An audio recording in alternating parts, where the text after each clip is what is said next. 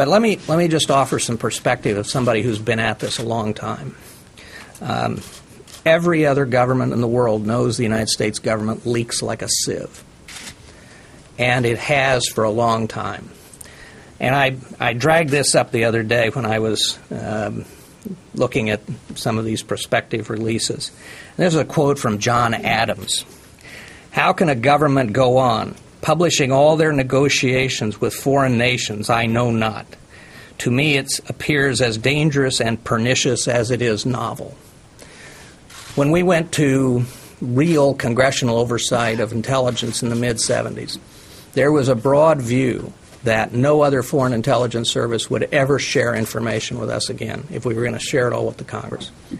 Those fears all proved unfounded. Now, I've heard the impact of these releases on our foreign policy described as a meltdown, as a game changer, and so on. I think those descriptions are fairly significantly overwrought.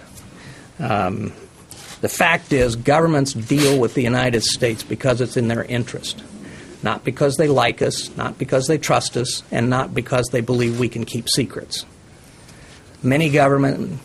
Some governments deal with us because they fear us, some because they respect us, most because they need us. We are still, essentially, as has been said before, the indispensable nation. So other nations will continue to deal with us. They will continue to work with us. We will continue to share sensitive information with one another. Is this embarrassing? Yes. Is it awkward? Yes. Consequences for U.S. foreign policy?